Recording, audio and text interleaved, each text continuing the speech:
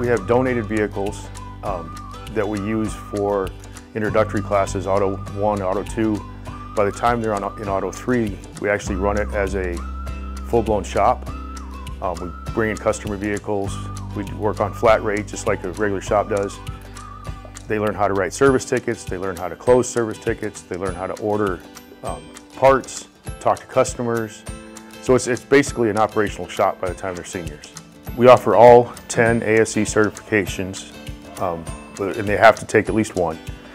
And we also are the first high school in the country to offer a Toyota T10 Techs Elite program. There's now 2 high schools, but we were the first one. The rest are all community colleges. And so they get Toyota certified. We also offer Ford ACE certifications. That program helped so much, which I can't emphasize as much as with the information you would learn in that program will get you at least 1 or 2 feet into this business or into the information you want. What I learned first of all was the basis of, again, oil changes and brakes. With knowing just the basis of how something works, to the point where when I got here, the guys explained more deeply into the mechanics of everything, of simply how a brake caliper compresses and decompresses with the motion of what you're doing with the brake pedal.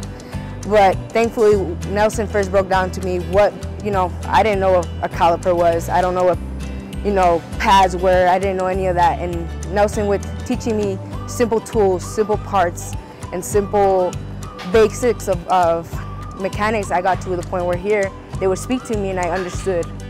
It is a very unique program because they get their diploma for their gen ed classes, but they also get certifications in here and they can go directly into industry. We've put over 130 kids in industry over the last 8 years, and they start off making a very good career for themselves right out of high school. I work for the Vail School District. Been here like a year and a half. Been working on buses. I first started on the white fleet, which is just cars and little trucks. But now I've transferred over to buses. I went straight into the workforce. I went to work for my teacher's brother-in-law shop. Very nice shop, taught me so much. But then I saw a position open here. Jerry was very excited to have me here since I did do the automotive program. I'd say it's been a pretty good experience here.